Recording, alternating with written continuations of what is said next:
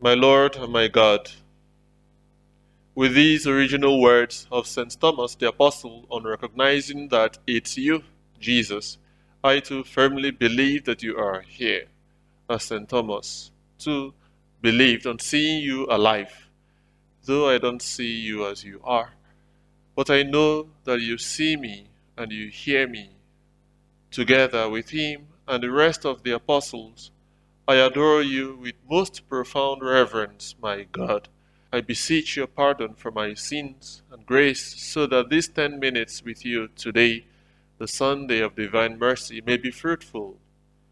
My Immaculate Mother, and also Mother of Mercy, Saint Joseph, my Father and Lord, my guardian angel, please intercede for me.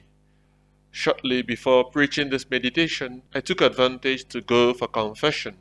You may ask why, but the answer is obvious. I needed to. Yes, as a priest, I too need confession. The Pope needs it. After all, he has been seen frequently going himself to another priest for confession. You agree with me that you need it. Everyone needs it. Yet, a further reason for my deciding this time around to go for confession has been that desire to share in the experience of the apostles on a day like today, after your resurrection, Jesus, as in the Gospel according to St. John in his chapter 20. And I read, on the evening of that day, the first day of the week, the doors being shut where the disciples were for fear of the Jews, Jesus came and stood among them and said to them, "Peace be with you." So do you enter Jesus with this greeting, "Peace be with you"? Let's step back a bit. The last meeting of the apostles with Jesus was at the Last Supper. They had abandoned our Lord in his suffering, betraying him, denying him, leaving him desolate. Only St. John tried to be close, though that amounted to little. Just imagine the guilt they were suffering from, coupled with their fear for the persecutors of Jesus. But deeply, I, like them, missed you. I miss you, Lord, when I sin. Where are you, that I may reconcile myself with you again?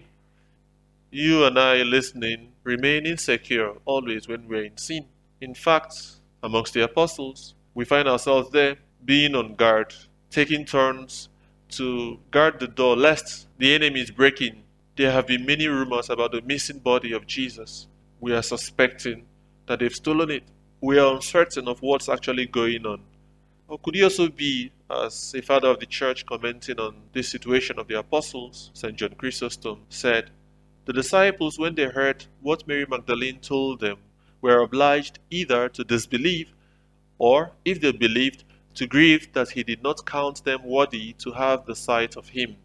He did not let them, however, pass a whole day in such reflections, but in the midst of their longing, trembling desires to see him, presented himself to them the same day at evening, being the first day of the week, when the doors were shut, where the disciples were assembled for fear of the Jews.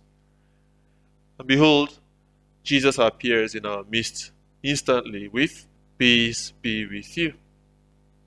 There is this gift that you give, Jesus, that of recognizing you, the awareness of your presence, always in my life. Keep granting me this gift. And you still go ahead as if to reassure them that it's you, to show them your wounds, the holes in your hand, your open side. As I draw closer, first hesitating, a bit concerned about the infections on those wounds. But you say again to me, "Peace be with you." And you keep on wishing me peace. Then I come inserting my finger in the hole made by the nails and looking for the flap of flesh on your wounded side. Well, Jesus, you pardon my childishness. I embrace you and I feel the warmth of your embrace, your forgiveness. What haven't you suffered for me? Then I hear you say, "As the Father has sent me, even so I send you." And breathing upon me, upon us, you say, "Receive the Holy Spirit. If you forgive the sins of any, they are forgiven. If you retain the sins of any, they are retained." I never believed you would come back to me after ill-treating you as I did with my sin. Now it makes sense. You wanted me to experience so deeply your mercy that I may be converted into a missionary of your divine mercy. And so with this gesture and words, Jesus, today you institute the sacrament of reconciliation on your return from the dead. Remember that I need it. The Pope needs confession. Everyone needs it. And you listening need it too. Easter is a suitable time to return. Even the Church commands her members to go for confession at least once a year, especially during Easter. It's time for reconciliation. I don't know for you, but I recall the first time I ever saw the full movie, an adaptation of Victor Hugo's book Les Miserables. The protagonist, Jean Valjean, had been wrongly imprisoned for most of his life and consequently does not trust or love anyone. But then he chances upon Bishop Myriel. The good bishop gives him food, shelter, and humane treatment for the first time in 17 years. Valjean does not know how to respond to such love, so he does the logical thing. He steals the bishop's silver and runs away. He barely makes it out of town before he is caught by the police and dragged back to the bishop's house to be punished. However, the bishop surprises everyone by not only defending Valjean, but berating him for not stealing his silver candlesticks.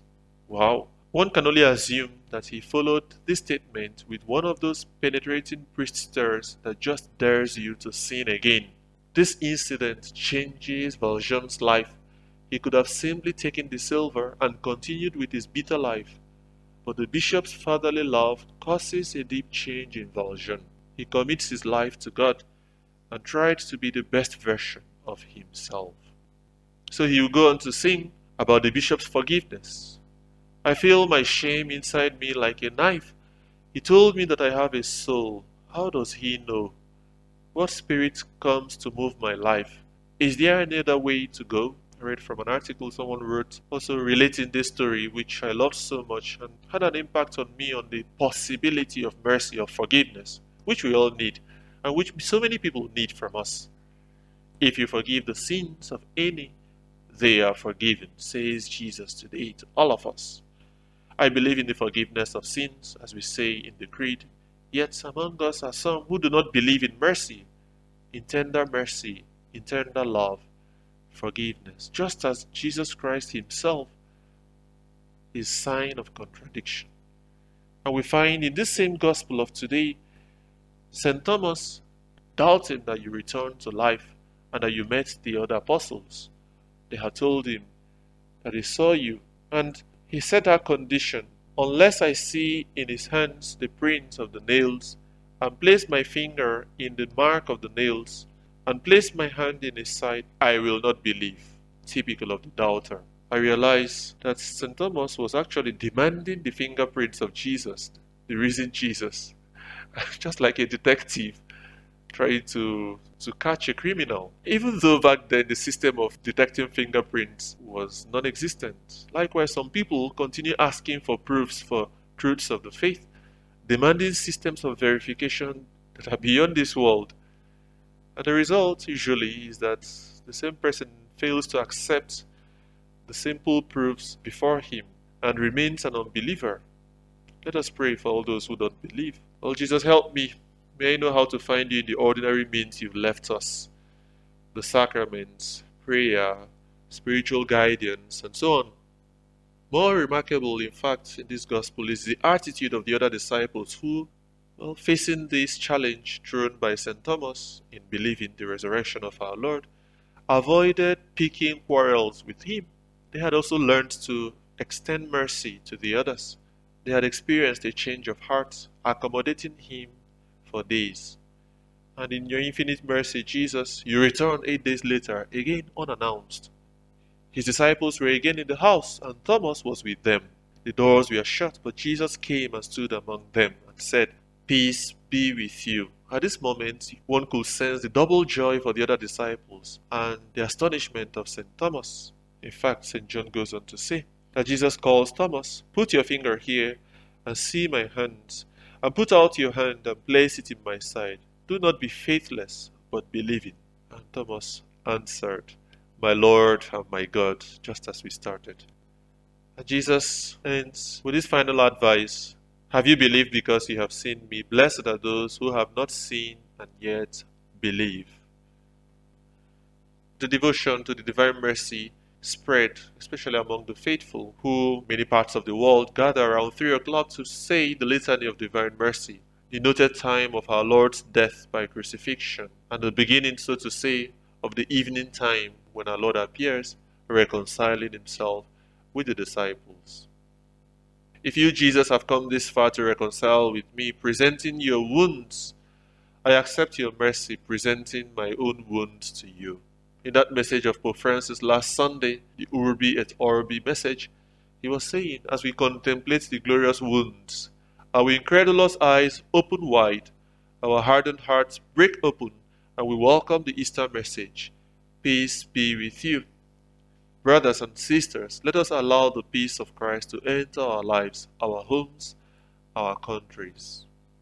I ask you, Mother of Mercy, help me to realize how merciful Jesus has been to me, to turn into a missionary of mercy, to bring a lot of people to your Son, who is willing to reconcile himself always